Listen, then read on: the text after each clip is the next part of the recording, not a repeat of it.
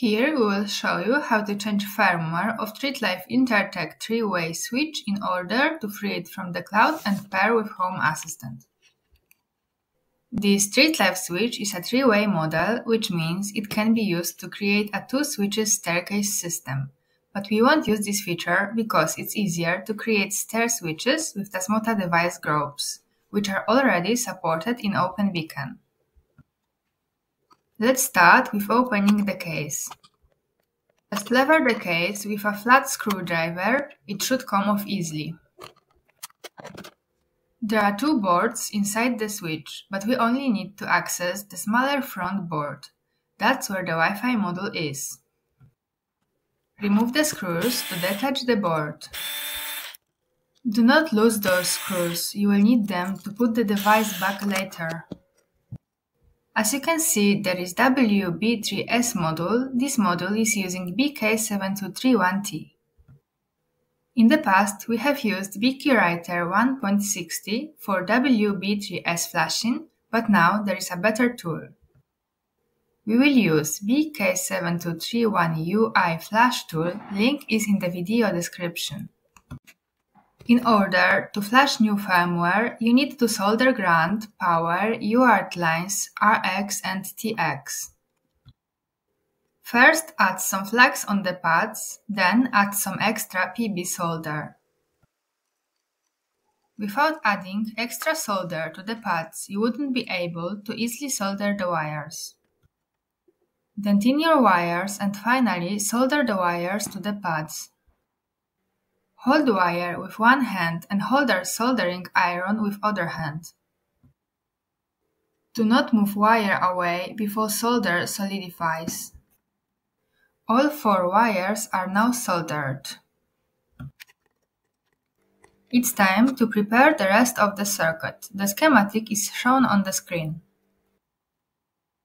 You will need a 3.3 USB to UART level converter and reliable 3.3 volt power supply, a low dropout regulator. Connect the USB to UART converter to computer. Remember, you will need to do a short power off and power on cycle in order to reboot the Wi-Fi module while the flashing tool is waiting for getting bus. Start the BK UI flash tool.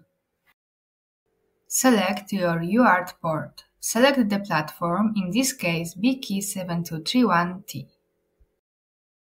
Make sure you have latest firmware. This tool can download latest release automatically. Just click download and wait for results. Finally, click the Do Backup and Write option. Do a short power off and power on cycle while tool is waiting for getting a bus.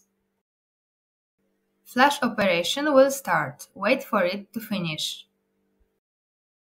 Operation complete. Now you can connect the OpenBeacon access point and make sure that everything works. It's time to put back the switch together. Desolder the wires and clean the PCB. Screw back the board, don't forget the spring. Put back the case together.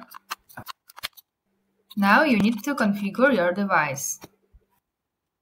You can check our template database, it's available both online and from within OpenBeacon. You can use search function to look for templates. You can also apply template automatically in the OpenBeacon web application. Just select the target device and click the button. Everything should start working now as long as the chosen template matches your device.